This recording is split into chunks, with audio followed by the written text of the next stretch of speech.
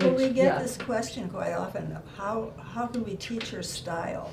And I say, let's not go there. There is no Sybil Shearer style to be taught. It was change and growth all the time. Mm-hmm.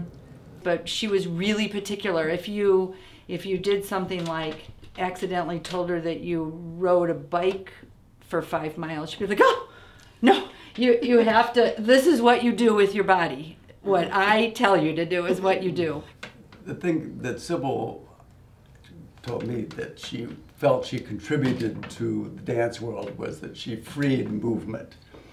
That so many modern dancers did have a stamp, and that you were going to see a lot of those same movements, whereas every time Sybil did a dance, it was a whole new vocabulary.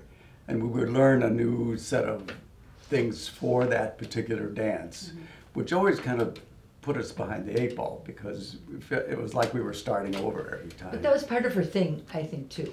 Oh, of course. To put us behind the 8 ball. Because you were, yeah, you had to learn something. And it was all very, I think I'll say spiritual, in the sense that I know she believed that we were supposed to, you know, take the energy basically from the universe in and then give it back out to you as the audience member. So there was all this exchange of energy, and way before everybody talks about that now.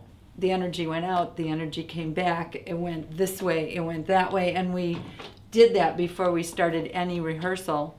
And that was like very important to her and us.